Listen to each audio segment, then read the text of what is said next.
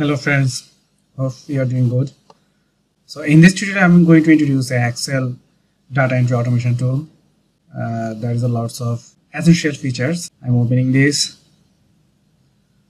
So I'm going to show all our features step by step.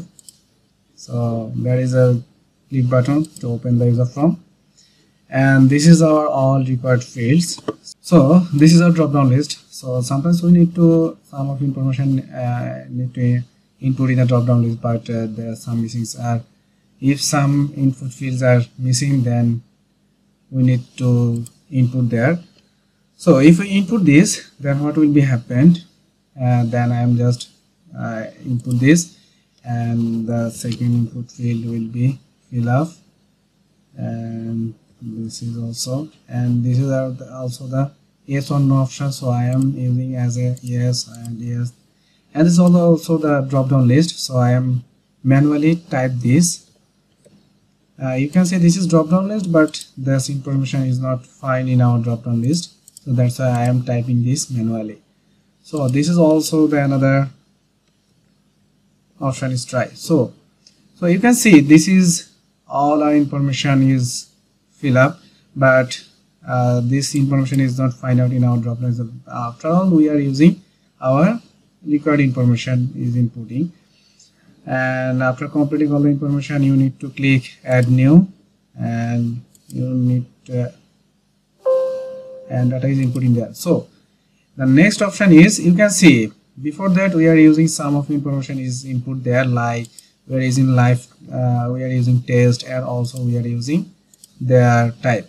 So this information is so when you input in the drop down list value manually, then information is added to the your database. Also the information extra input did in the drop down list. We can understand that this is our support sheet for all the drop down list. Like when you input anything, then the drop down list will show this from this required column, and if anything is missing, then it will be insert there.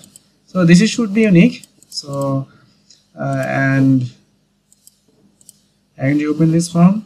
So there is also the search criteria. You can see there is a multiple search criteria is available now. If you want to like search anything by using date, then there is start date and end date, and you can search by start date is 19 October and end date is 19 October. So the search value will be show. But sometimes we need to the multiple criteria wise data. So I need to show the life range, and there is, you can see LIE, and I'm using the search button. So this is our required data.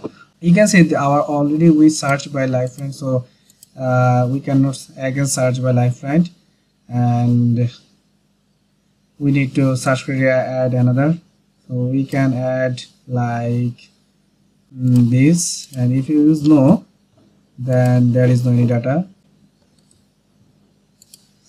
That means there are two types of criteria, first criteria and first search value, and this is the second criteria and this is the second search value. So all our combination will be matched, then the required data will be shown, and you can double click here if you want to edit anything. Then you need to double click here, and required all information will be shown there, and you can update anything. And after update anything, after completing the update, then you can select the update button to update information. And if you want to delete the information, then you need to the double click again, and there is delete button, and click the delete button to delete all information. And there is also the clear button to clear all the information. So there is the refresh button to full information, full user from will be refreshed. And this is the download. Sometimes we need to the search anything, and we need to the multiple types wise search. After searching, we need to download. Then you can download the data by using the download button. So I am using this. So data is downloading in our local PC. So I am opening this, and this is our required data. So I am going to close it, and if we reopen our user form, and there is the all our open all records to show the Excel sheet. and after completing all the execution you need to exit it. So do you want to leave? Okay, yes, and this workbook will be closed. So there is you can see a support sheet. As by this sheet you can edit all the drop down list. Okay, that's all for the Excel Userform data entry. I show further all the steps by steps coding, then you can understand how we can develop it. So as usual, you can see this is our downloadable portal. All our automation tool will be day by day updated there, and you can download as per you required. And you can also buy me a coffee. As usual, please subscribe to my channel. That's all. Thank you very much. See you in the next automation tool.